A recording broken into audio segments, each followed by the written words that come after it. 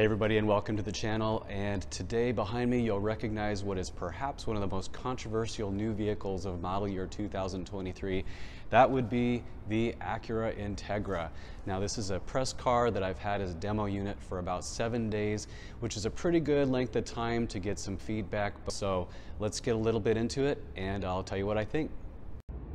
And getting right into it, this is one of the best places to start is with this graphic here. You might have noticed I'm wearing a black Acura logo t-shirt with the famous 1986 era logo. You might want to stop by the website for Honda Vintage Culture. These guys just recently released a lineup of Integra themed apparel, including this awesome long sleeve hoodie you can see on the sleeve here. It even has the Integra logo. But present here on the front of it are all 5 generations. Now again, Acura is considering the RSX to be a version of the Integra, of course, because it was sold as an Integra overseas. The nameplate dates all the way back to 1986. This is now my 4th video on this car. The first one would have been from the announcement when the name was coming back, dated last August at the Monterey area Pebble Beach type car week event. Then I went to Los Angeles for the prototype reveal last November. And then my most recent video would have been in May when I went to Austin, Texas for the press event. And then finally here we are actually getting a car in my hometown to put a few miles on for this week-long stint. So I hope you've enjoyed some of the Integra content, but of course nothing can take the place of an actual in-person test drive. So I encourage you to go check these out in your local area when they're available. I'm going to treat this review kind of like a treasure hunt. So I have placed 10 post-it notes around the car. Do you remember that 1999 movie, 10 Things I Hate About You? We're going to call this 10 Things I Like About the Integra. And we'll just kind of cross those bridges as we come to them. So let's go find them. Since we're standing right by it, I really am a fan of the lighting, both at the front and the back end of the car. So that's number one.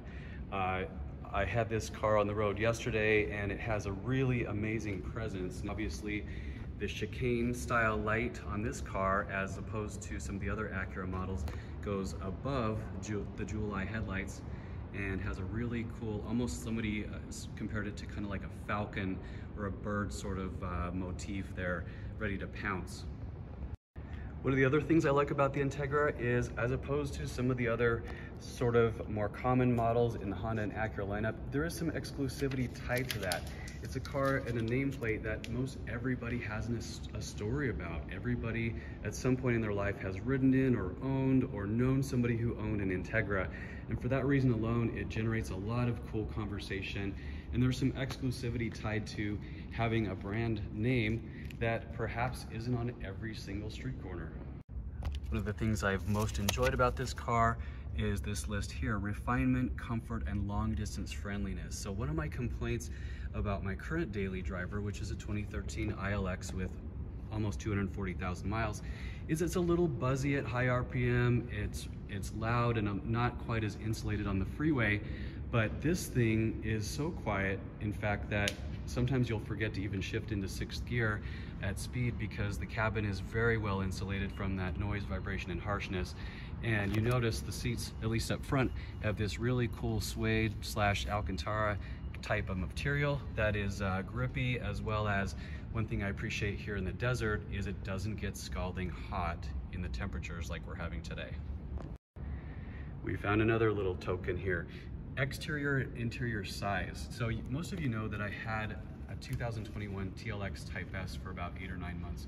It was an amazing performance machine. It was just a bigger car. From a parking perspective, from a driving perspective, this thing feels a little bit more right-sized, at least for me.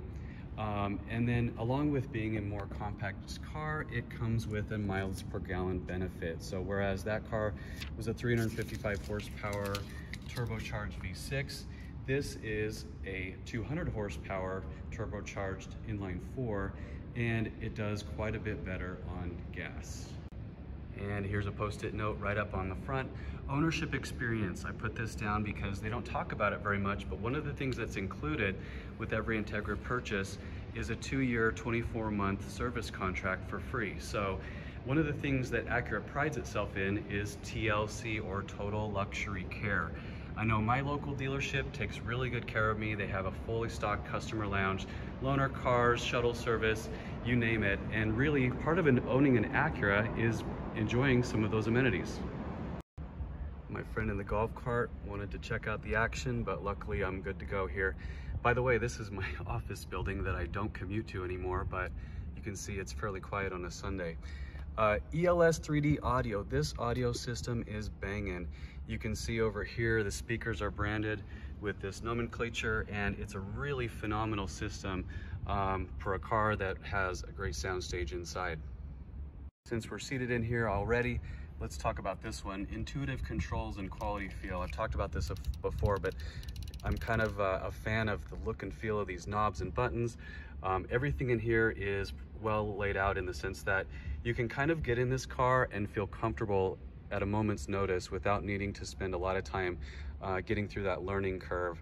And all the finishes are quality in nature. I think they did a nice job with packaging here on the inside. Here's one that I'm perhaps the biggest fan of, gearbox with an exclamation point. This transmission, and it's a shame that manual transmissions are a dying breed, because Honda and Acura do such an amazing job with seamless, flawless gearboxes. This thing feels like the ratios are just in the right places, the throws are the right length, and it really brings back the joy of driving again, especially in an era when almost everything is going automatic and electric.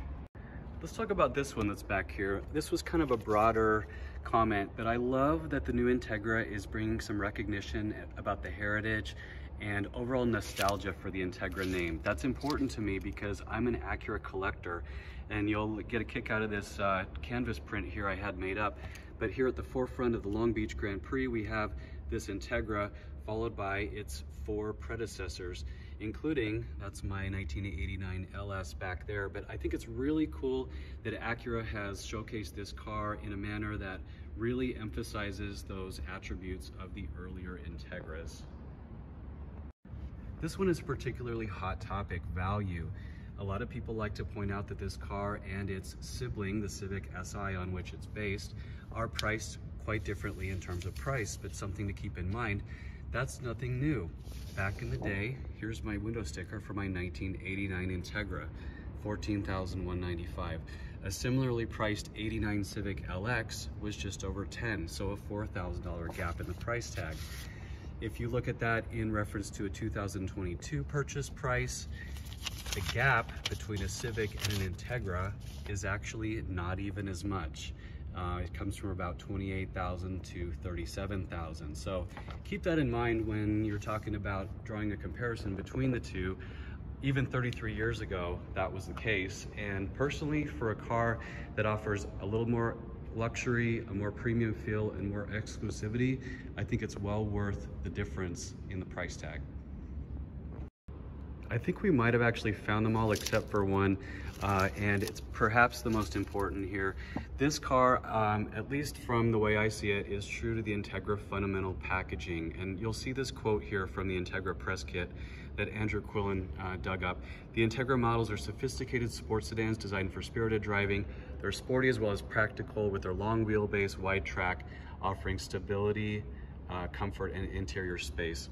In so many words, I kind of paraphrase that, but that's very much true with the intent of this car, and I think they really did a good job of capturing that. While we're back here, I'm going to show and tell a couple other random things. So this was a picture from back in December when Radwood was hosted by American Honda. They had my Integra on display on the grounds in front of the prototype car, and that actually, this picture anyway, made it to the New York Times as a summary article on Radwood, which is one of my favorite events. Now check out these ads, and I think even though these are designed to talk about the first generation, they still apply to this car. The Integra 5-door, proof that the term sedan doesn't have to mean sedate. What about this one?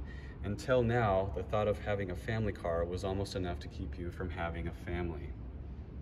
Again, speaks to the versatility, the overall sort of common sense theme of this car, even though it's really fun to drive. A descendant of many races. And of course, Acura of late has really been killing it at the racetrack. Super proud of them for that. And this car derived some of that success into a vehicle that virtually anyone can own.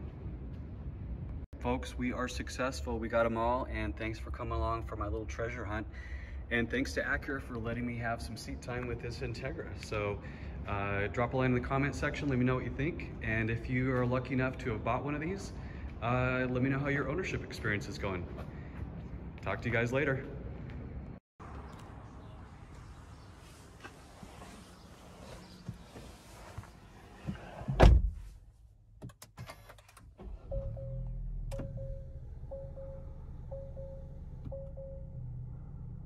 Before I even get too far underway with the Integra, I decided to play around a little bit with the settings in here. So I got to this one via vehicle settings right here. Looks like I have the capability here to talk about lighting, auto high beam, dimming time sensitivity, door and window setup, driving position, meter and head-up display. Got a rear seat reminder, which is a big deal these days.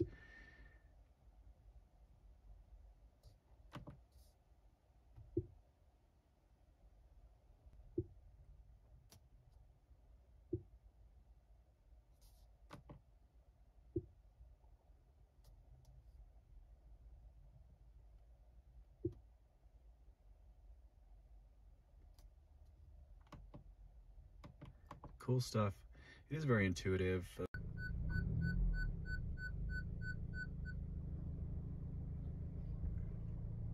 Welcome to my 1989 Acura Integra LS 5-door. This is a 118 horsepower, 4-cylinder, 1.6 liter. And I'm gonna give it all she's got. This car, by the way, is named Paula Abdul.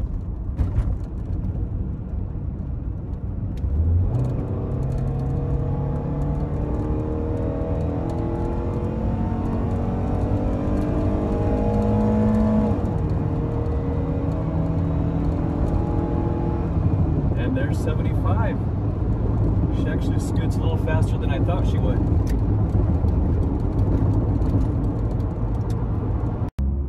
And now we will do the same thing in a 2013 ILX 6-speed manual with 238,000 miles on it. It is 112 chilly degrees outside today in Phoenix.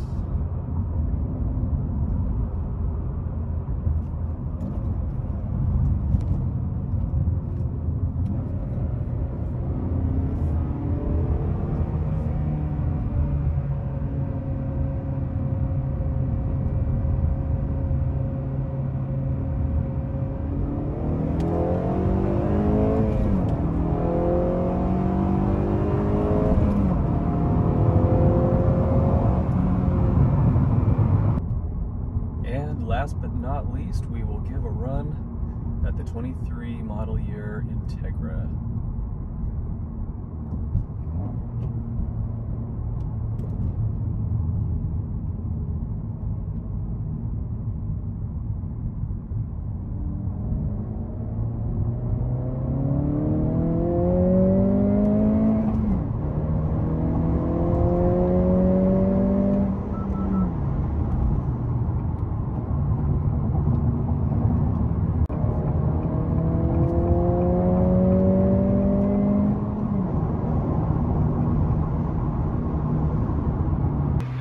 Have a little open house at the property today. We have some really cool cars, including Kai's SE, Bill and John's Beamer, Corey's TL with 388,000 miles. There's Derek's Tesla, Ken's S2000, Gary's SI, Greg's SI, Chris's S2K down there somewhere, John's Accord. Wow, we are rocking and rolling. There's Vlad's MDX Type S. Giving these guys a sneak peek. Initial thoughts, love it, hate it. Pretty good, I like it. Yeah, the color combo is cool. Yeah, it's good.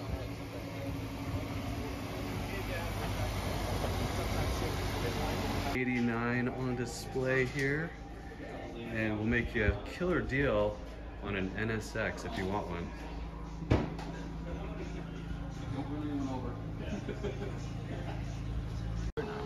I do like it. We got the lineup coming in here at Horny Toad, and it's a pretty good mix of cars. We got a couple Civics, an S2000, a Tiguan, and Corey's TL over there.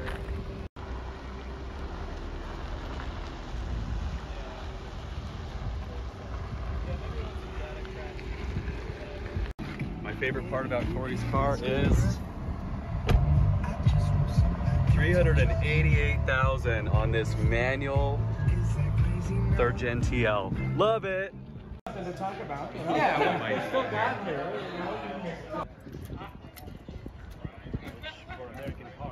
Thank you for coming out.